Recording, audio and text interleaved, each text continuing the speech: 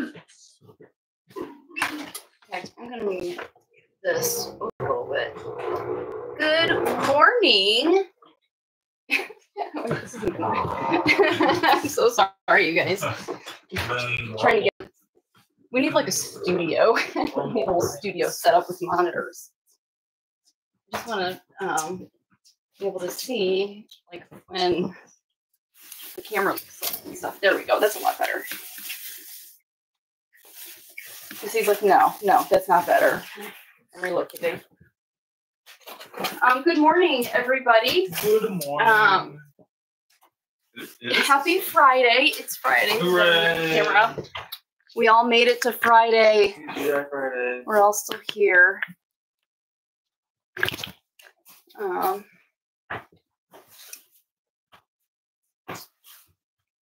Remy. Oh, yes, goodness. I hope you guys are all doing well. So I was looking at my calendar yesterday and noting everybody's heat cycles. And I was looking at where I have Myra's due date, and I had 7 weeks written down right there. And so I was like, wait a minute, is she only 7 weeks at that date? And so I'm not even sure why I wrote due date 7 weeks, because dogs' gestation in general is about 63 days, and it can range, they say the general range from there is about 60 to 67 days. But our Cavaliers have never gone past 60 days. And in fact, they're usually well right around like between 56 and 58 days. And so we calculate their due dates for 8 weeks, since 8 weeks is 56 days. And so I don't know if I was getting like that 8-week mark confused, because we call it like due week, because the canine gestation overall can be another week, and so going past that due date by up to a week really isn't that concerning. And so we'll oftentimes call it the due week, because sometimes moms will go 4 days past. Like I said, we've had mom go to 60 days. And so we like to know where we're in that week. And so I don't know if I was thinking that we cut off that 1 week and go down to 7 weeks. I don't know what I was thinking, but so I did a little bit of recalculation, and so we had her at March 16th, and so and I had initially bumped her back to the 16th from the 15th, but I looked at some photos that I took, and now with some like distance from her heat cycle and like the matings we did, and when her symptoms started cropping up, Drew and I were kind of able to pinpoint better where we think she ovulated and everything fertilized. And so we're giving her a due date of March 21st. So it's going to be, we're still a week off, but not a whole week. We're basically still that day where I decided to back her up. We're going to undo that backup. And so we're going to put her on March 21st for her due date. So that helps us breathe a little bit, because there's some things we really wanted to get this trip in. It's really difficult for us to travel because we have all the dogs. And so a few weeks ago, or maybe like a month ago, we had the idea of taking the kids to like a nice hotel that has a pool and the breakfast, and just take them for the weekend, but close enough that Drew and I can, come to and from home to take care of the dogs, and turn on the live stream and, all that stuff. And then we have the live stream to watch the dogs. Keep an eye on them. And we want to do it before Myra has her puppies, because we can't do that once Myra has her puppies. We like to be available 24/7 to the babies. And so that gives us one more week that we can do that, because we were thinking that we had to get that done by the 16th. So that gives us another 6 days. So that's good.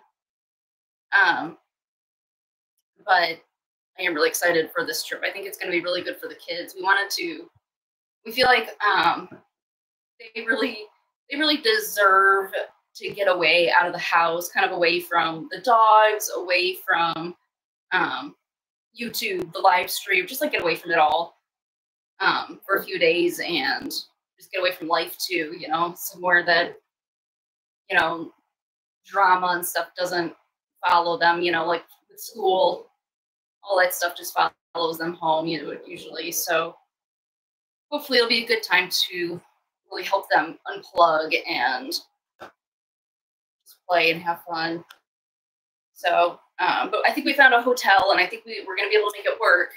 And so having that extra 6 days is really going to help.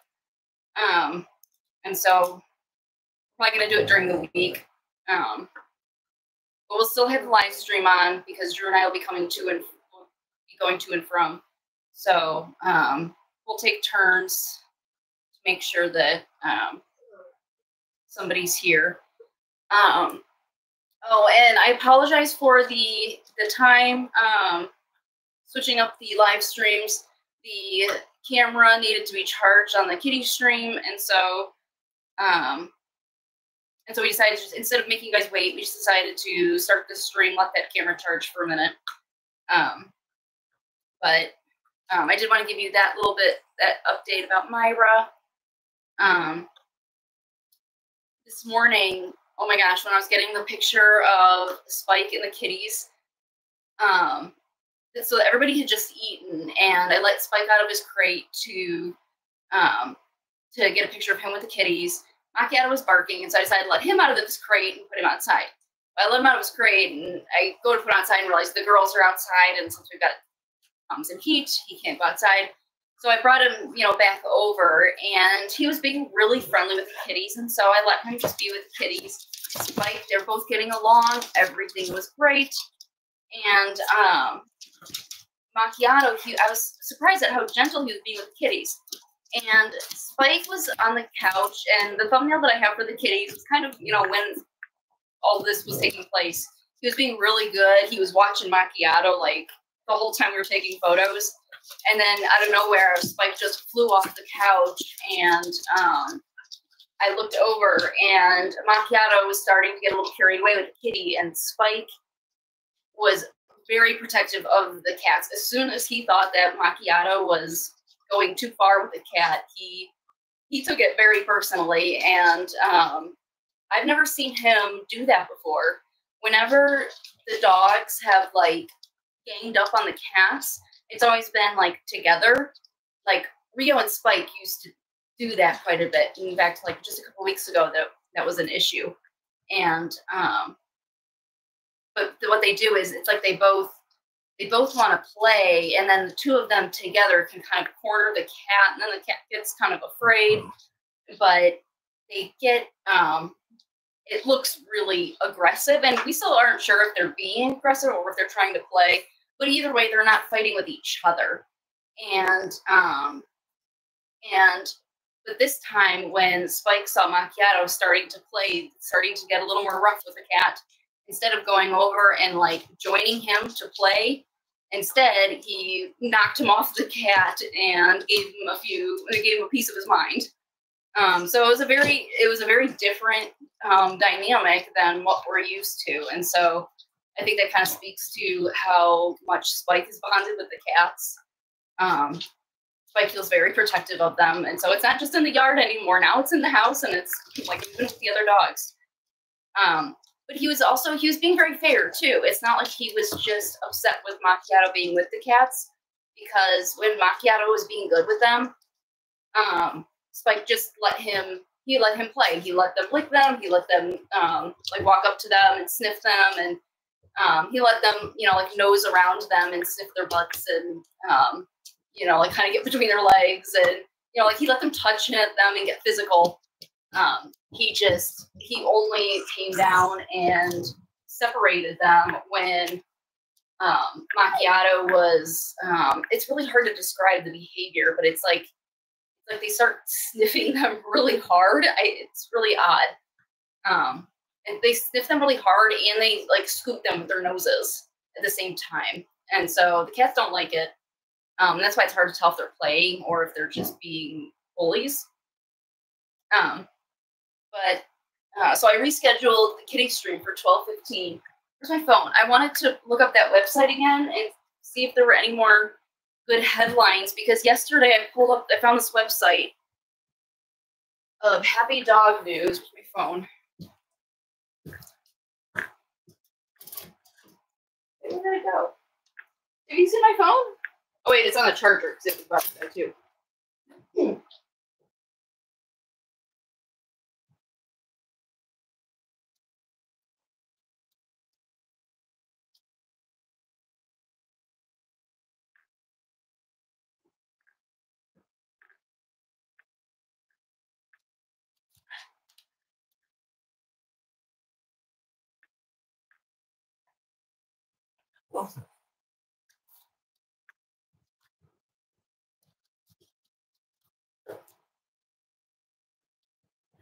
Hi there, Shelly. Well, I'm gonna say good afternoon now. It's at least at our time. It's afternoon.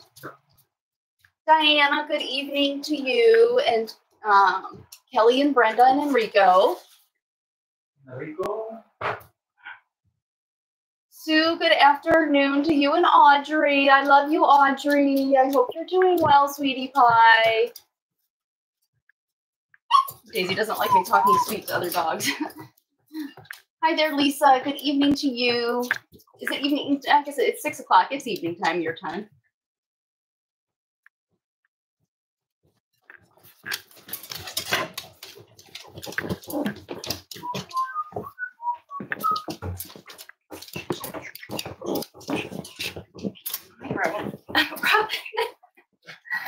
Drew even noticed this pattern of in the morning Remy getting to be the dominant one, and then they trade. Swap it. But she's Louise, Robin. Robin's like, no, it's my turn now. My turn. All right, I want to find this Robin. website. Robin. No. Robin. No. Goodness sakes. Animals. Yes, they are. Positive dog news. I thought you said the. Yeah, but I had to adjust the settings on my phone to auto-delete tabs after they'd been open for 24 hours because they were just compiling, and then I had like 200 tabs. Oh, really? Yeah, and so my tab is gone now. Your endless tab? Well, why don't you make a bookmark? Because I never need to do that. Because you leave endless tabs open. Yeah. Would you like help in setting up a bookmark? Oh, we talked about the bulldog puppy that spontaneously regrew part of its jaw, right? Yes. Okay, this is the website. Wait. Yeah. I think you did.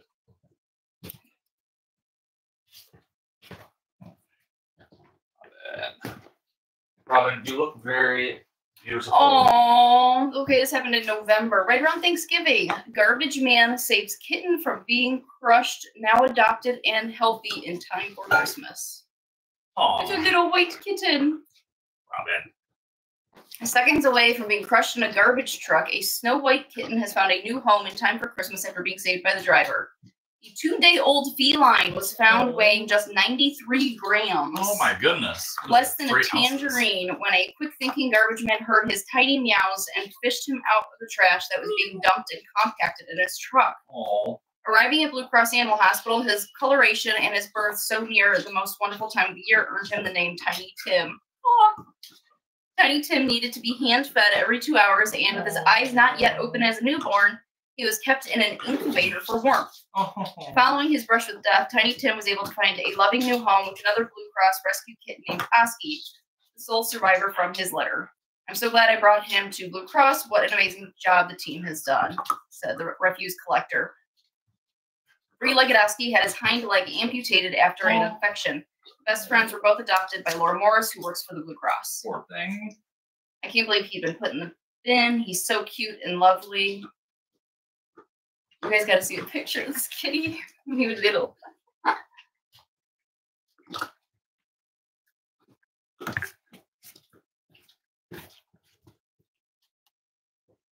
Hi.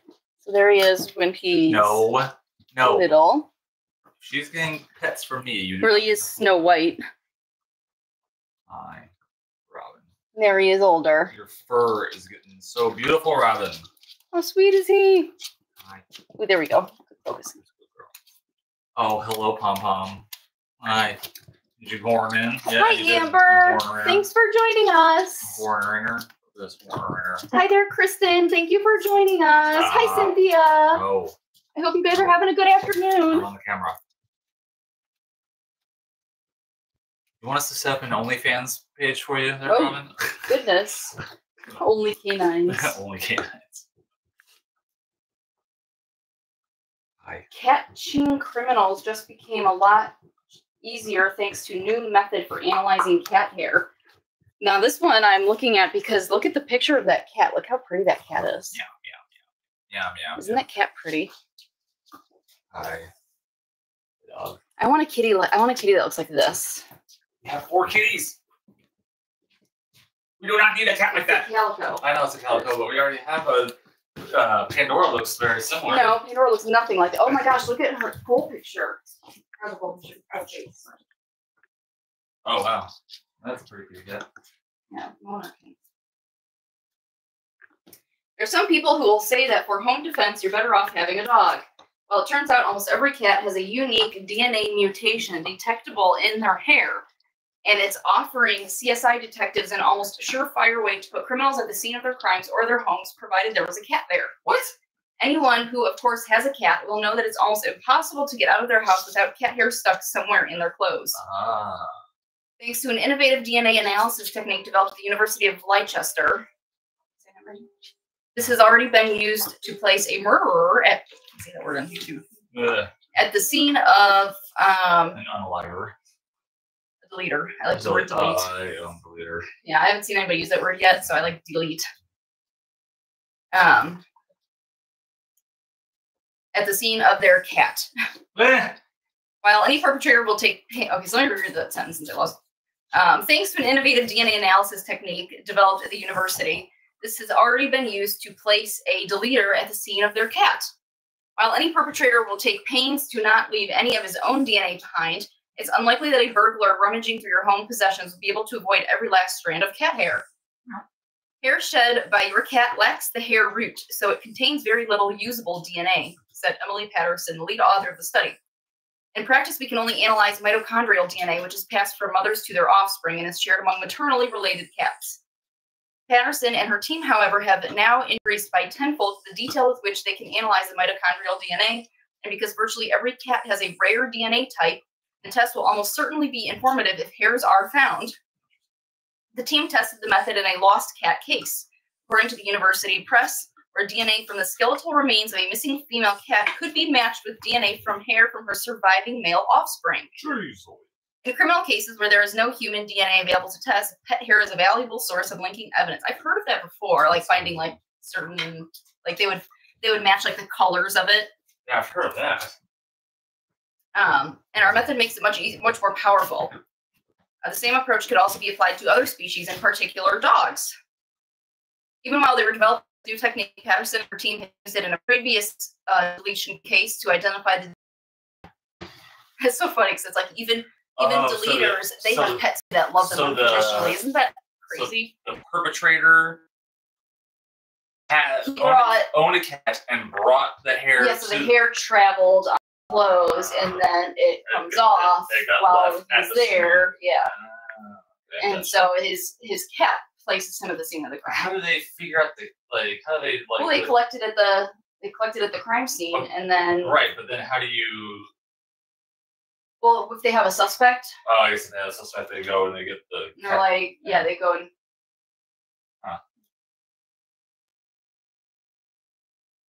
Girl hatches a quail from a supermarket egg. What? And now has a devoted pet. Oh my word. A 13-year-old girl hatched a quail from a supermarket egg and now hopes the bird might start its own family. Zara calls the affectionate fowl her best friend after she reared him from an egg purchased at the local grocery store in England. For months, she had begged her mother to try an incredible project she had heard about online about how a shopper had managed the same feat with a duck egg. Mrs. Sutcliffe eventually relented and bought her a box of Clarence Court quail eggs, even though her husband had insisted the family couldn't have any more animals. Typical father. At the store, Zara had a choice between chicken and quail eggs, and she loved how small the quail eggs were. After 3 weeks of warming and nurturing the egg, Zara hatched Pebbles at her suburban home outside of Manchester and began raising him in her bedroom. It was exciting, but also scary because you always wonder if you're going to do anything wrong, said the teen. Mom Claire recalls she kept checking them, and she said, I think one's got one in it. When they did hatch, they ended up in her bedroom, so she had them in a mesh dog crate with a heater, a brooding lamp, and he ended up living in her room for weeks. When she goes to the cage, Pebbles lifts his bum up in the air. That's what they do when they're excited, and he gets giddy and runs up and down. Aw. That is hilarious. It's so funny. He was on deletion row. Yeah. He was destined for somebody's stove. Yeah, he was destined for a delicious omelet. So is the theory then that there's a lot more fertilized eggs going to the supermarket than people are aware of? That must be it. Because why would roosters even have access? Well, I thought there was something like they have to breed some of them in order to. But how I feel like though the process would make it difficult for you have to look up what the process is. For fertilized eggs to get mixed up with grocery store eggs. I mean, wouldn't it? Oh. It sounds like this is from England. This is from England, yeah. So and I know that over in England, our UK viewership is going to have to chime in. Yeah. On how your grocery store stuff works. Well, and not that, but like, how does this happen? Or maybe your eggs are supplied by like a lot of small farmers. Yeah. Is that how it works? Well, I know that over in England, you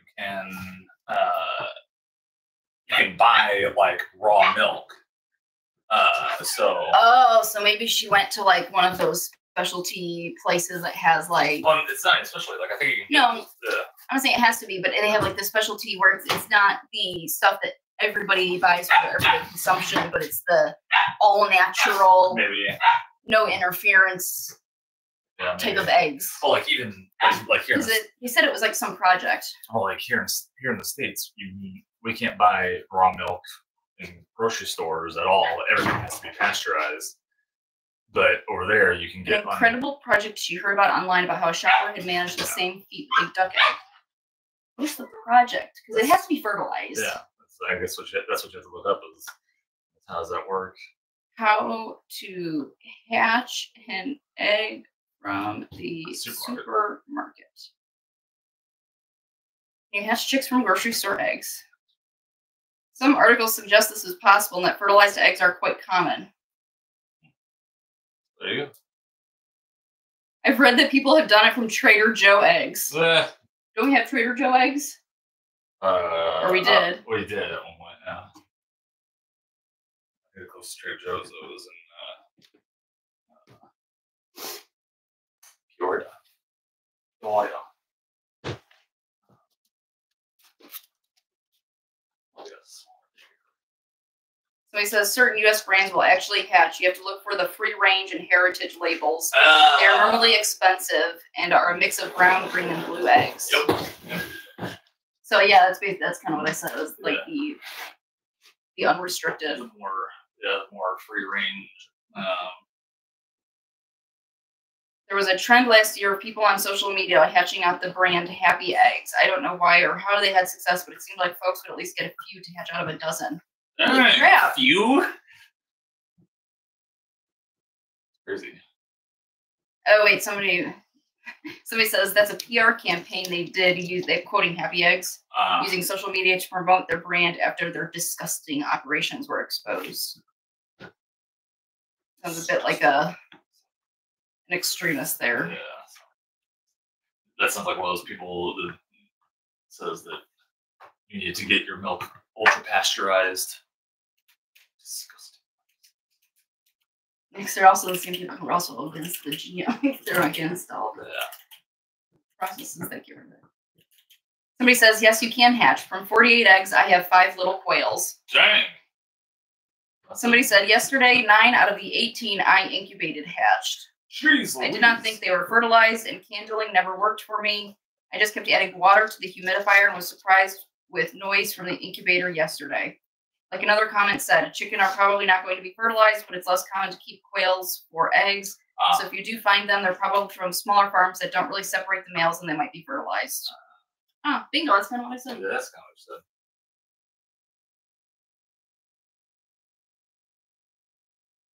Somebody else says I hatched one out of 10 or 12 from a grocery store.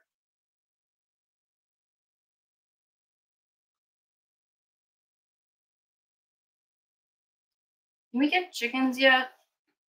We can just go up the road to buy some chicks.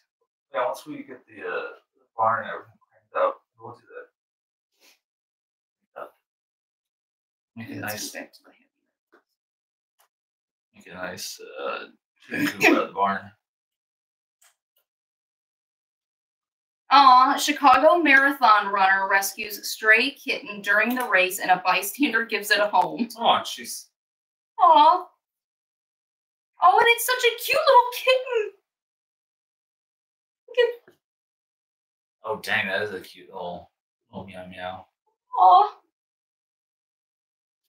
All right, let's see. Chicago marathon runner gave up a record finish in order to save a stray kitten she found on the course. The story got sweeter when, amid the spectators on the side of the road, she found Andrea Maldonado, who called out that she would give the kitten a new home. Marathoner Sarah Bowen was on track for a personal best when she made a mid-race decision that showed her sponsors paused Chicago they had backed the right runner. Oh, that's awesome. That sounds like almost sounds like a setup. Yeah, that does kind of sound like a setup because Pause Chicago, they do once a month. Pause Chicago does like free spay and neuter clinics, or maybe it's not free. It's for like $10. It's really, really cheap. But at least that's how it was when I was living in Chicago about, like 15 years ago now. Things probably changed a little. But it's something that they did do. I don't know if they do it still, but there's Pause Chicago. There's other Pause locations, but they're a really awesome shelter rescue group. And they do a lot of like community stuff, like free or discounted spay neuters. Ditching the record, Bowen stopped when within arm's length of her place near the side of the road during the 2023 Chicago Marathon, she saw a tiny white face huddled under a pile of leaves. Aww. There was always a chance that the athlete might have put the little fellow down and hoped its mama would show up to take him away by the scruff of the neck. But with 2 rescue cats of her own at home, it was a slim one. She instead decided to walk the rest of the course, gently nuzzling the 1-pound kitten until she ran into a friend and fellow animal lover, Gia Negro. That's what it says. N-I-G-R-O. That's what it says. Who helped Bowen try to find someone amid the crowds of onlookers to take the kitten off their hands so they could finish. That's when they came past a barber shop in the Pilsen neighborhood of Chicago and found a family group gathered there. We were on the sidelines having fun, recalled the mom of 4, and all of a sudden this girl came up to me with a kitten. You guys have to see this photo. Pause Chicago, the rescue organization that Bowen was running to raise money for, posted on Instagram that they were looking to reach Maldonado to offer free vet services as a thank you for supporting their runner and the stray kitty.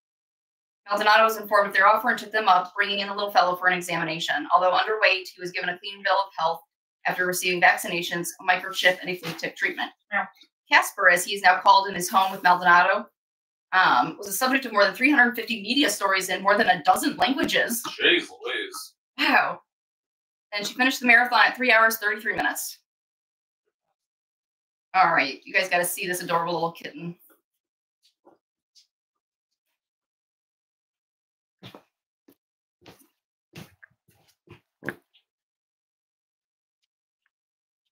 Look at that cutie. Let's see if it'll focus. Not focusing on the dogs.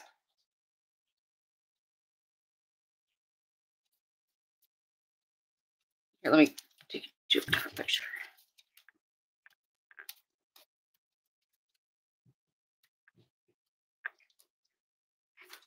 That looks like the family with the kitty. Aww. And the kitty's got a little boy to love, a little toddler. There he is being handed over at the race. What are Robin and Missy?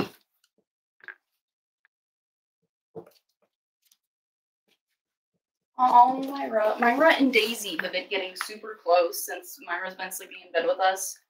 She and Daisy are, Daisy's making a friend.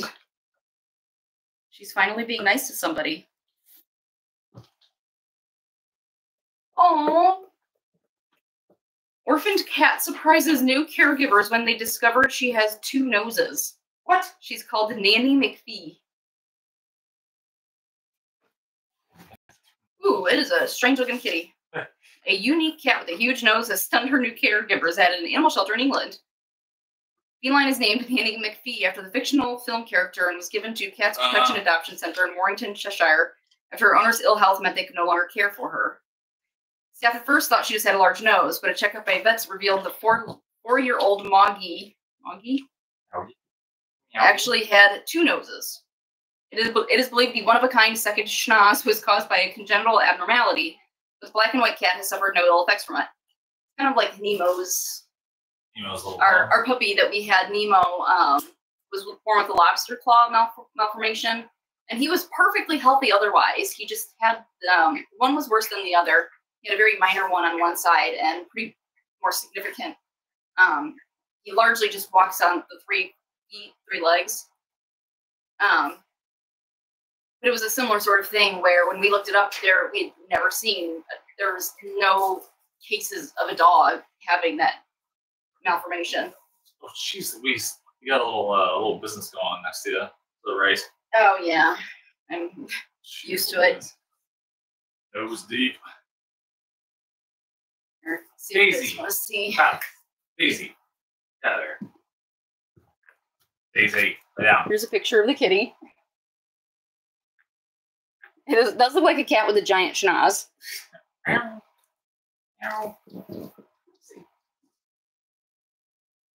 Oh my gosh. Yeah. It almost looks like a Photoshop. It does. It does look like a Photoshop. Wait, Missy, can I have my seat back?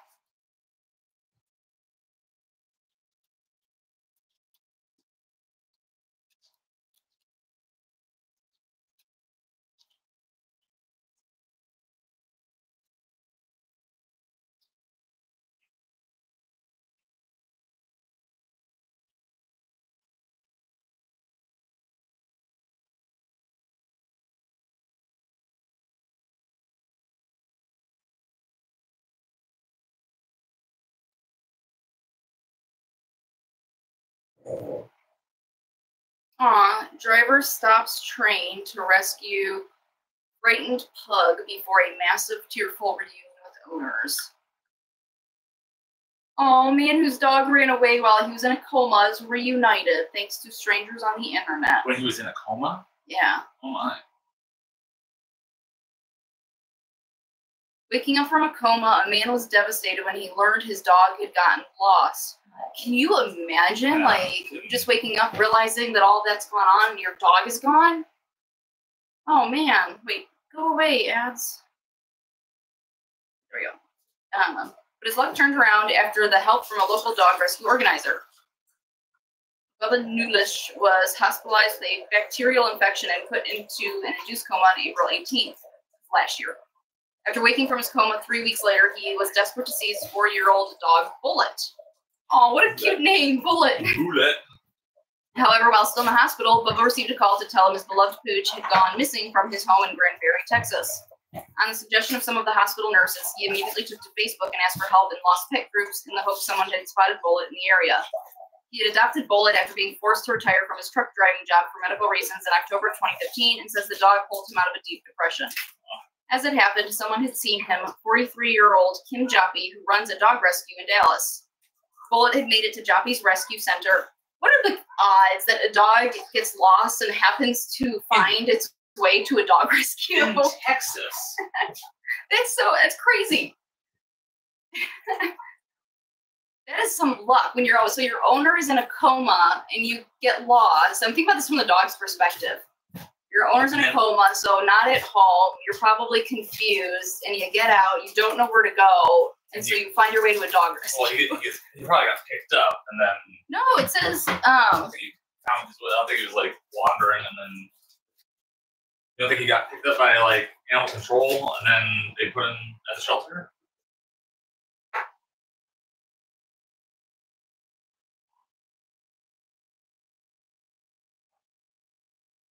It says, as it had happened, someone had seen him, 43-year-old Kim Joppy, who runs a dog rescue in Dallas. Bullet had made it to Joppy's rescue center on June 4th. and after she learned who he belonged to, she stepped up to make sure he was back above his side.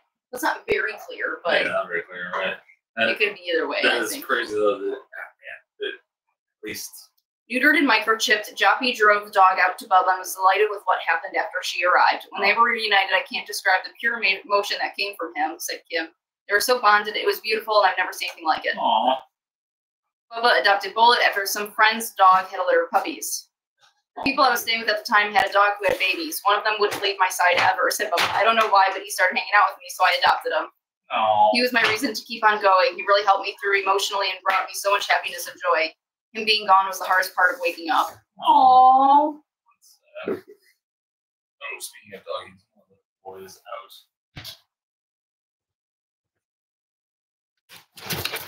Yeah. No, girl.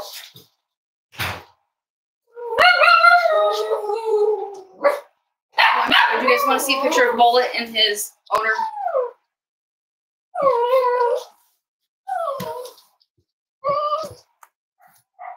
There is a picture of Bullet and his owner. There's only one photo. It's the best photo. Or it's the only photo. Yeah, it's the only photo.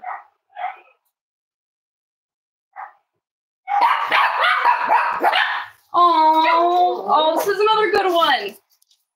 After her dog died, 100-year-old was sad and quiet until her daughter finds Gucci, an adoptable senior chihuahua. Oh, melt my heart.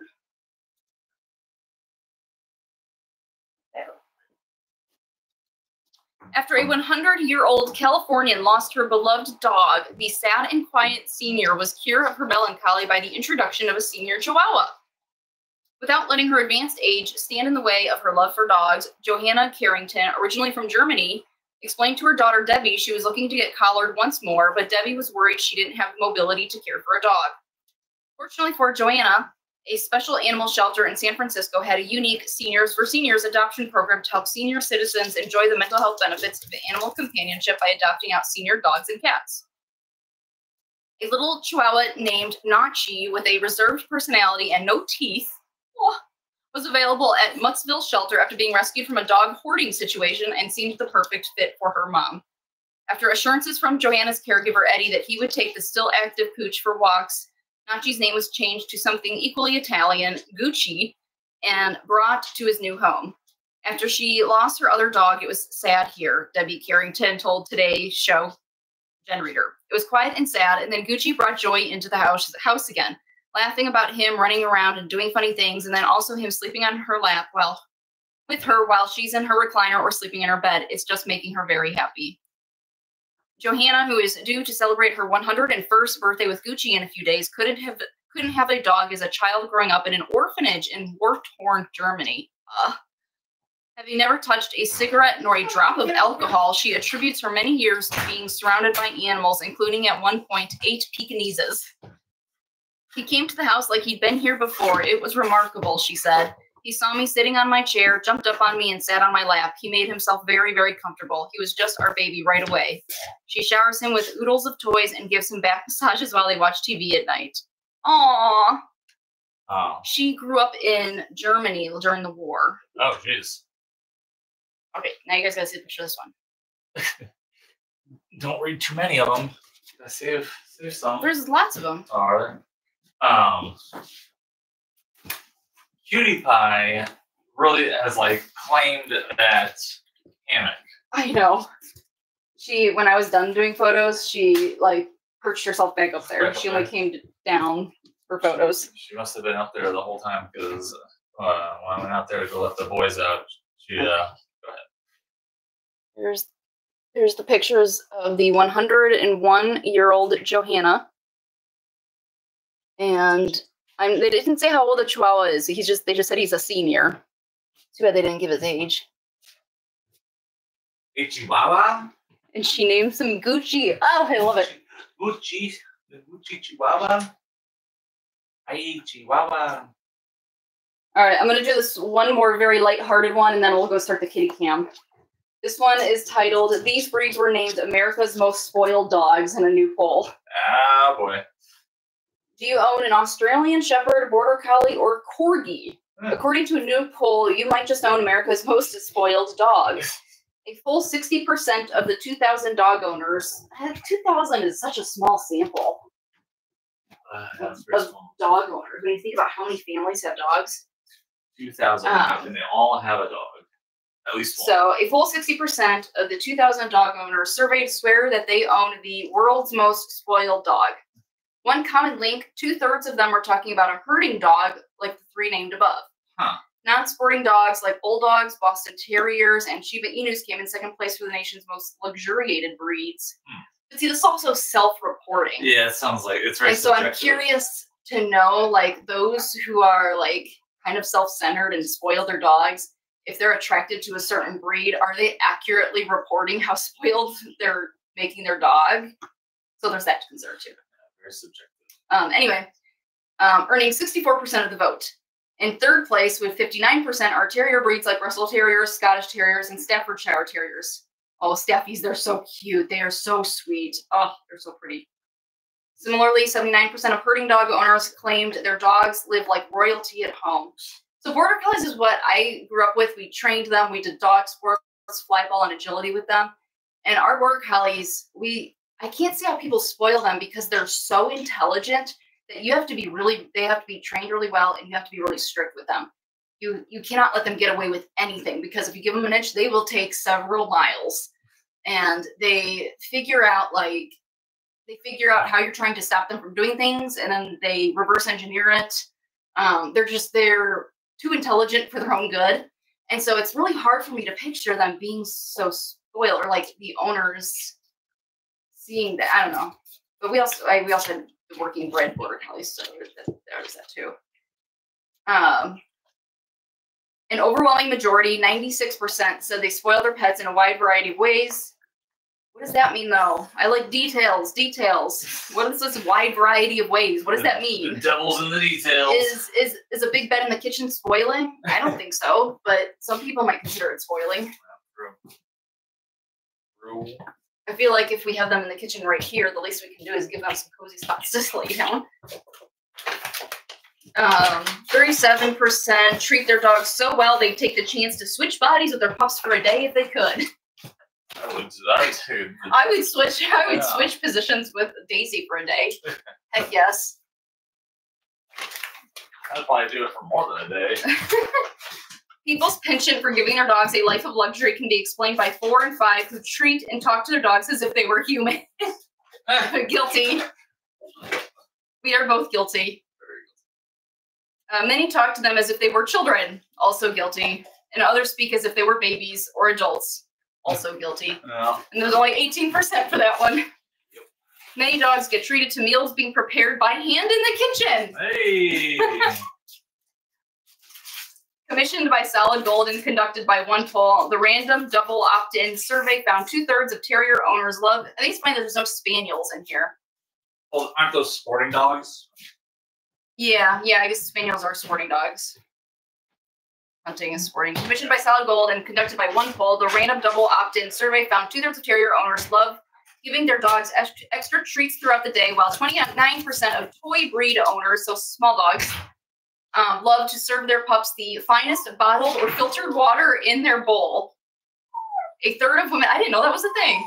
A third of women, 32%, admit they likely treat their dogs more luxuriously than themselves. And another third treat them better than their kids and significant others, 16%. Most of us will make the claim our dog is the most spoiled dog, but there's a clear trend pointing towards smaller breeds as being the most doted on. That's a much better way to put it, I think. Ahead of Mother's Day, the survey also revealed that the dog mom persona honored by 75% of women surveyed, Robin, Pom Pom. They believe dog moms should be celebrated on Mother's Day just as much as human moms. We celebrate all of our doggy moms. Especially if we have puppies over Mother's Day. The only challenge with that is trying to convince their fur babies, so accustomed to being spoiled themselves, to turn the tables and deliver extras of love and affection for their dog moms on Mother's Day. Dog moms. What to do if you wake up as your dog? Dog child. 47% say play all day long. 42% sleep in until noon. 37% said sleep where I usually don't sleep. 34% said beg humans to play with me. 32% said bark at strangers. 32% said roll around in the nearest patch of grass. 32% said chew on my favorite toy. 29% said demand to be carried everywhere. 23% said beg for pets. And 22% said get as dirty as possible. Oh, child. Ah, that was a fun one. Oh, child. All right, now I'm going to save this website. Bookmark it. Yeah, whatever. Can you help? Yeah.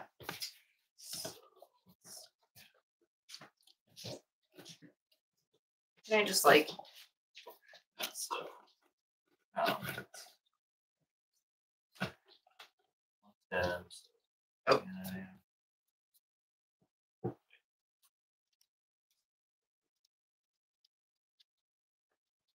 Oh, add bookmark. Yep. Whatever name you want. And Okay, so we're going to call this Happy Hound Headlines. Triple H. Triple H. H. Happy Hound Headline. Myra doggy, you're such a good girl. Oh my goodness, that little belly is growing. Give her another week and it's gonna start popping. It'll be popping. It'll be popping. It'll be popping. All right, I bet the phone is charged up enough to turn on the kitty cam. Excuse me, doggers. Oh no, is it? Did I fuzzy it up? Oh no. No. By bringing the camera close. Oh God, no. But it wasn't I know. very long. I think it's focused on her. Where are you? Better? No. Oh. Seriously? How did that happen?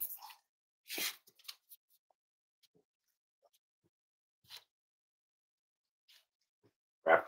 Alright, Well, let's go do the cat one. we're going to start the kitty cam and we'll restart this one. Yeah, if it doesn't clear up by the time we're done with the kitty cam, we'll restart this one.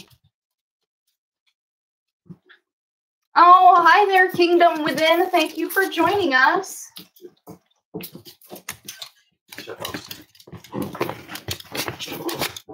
No dogs.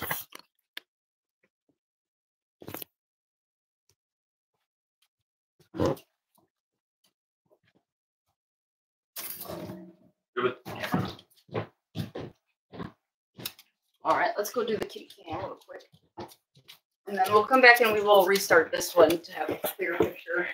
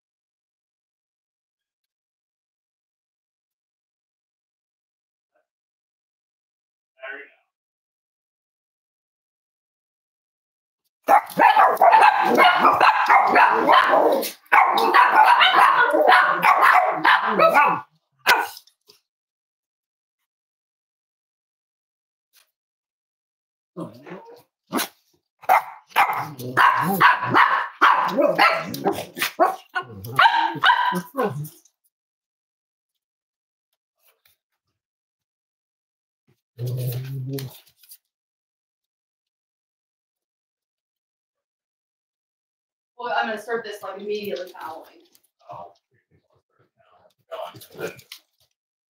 All right. So, well, I mean, only it's a little bit. I wish it wasn't so blurry. All right, we'll start the kitty cam and.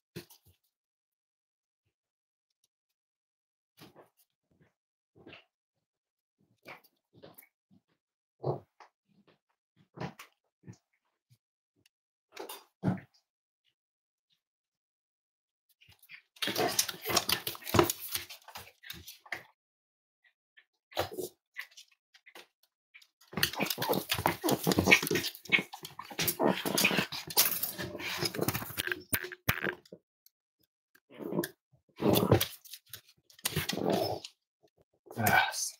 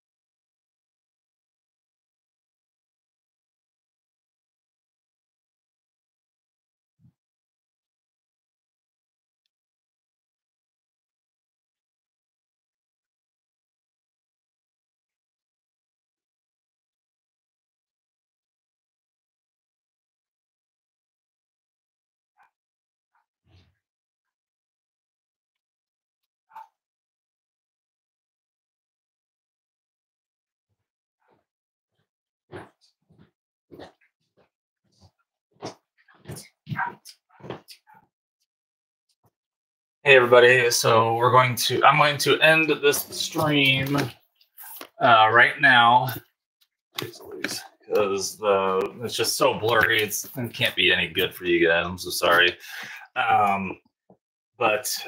So we have the redirect set up. So just hang tight. Don't do anything. I'm going to end this video feed.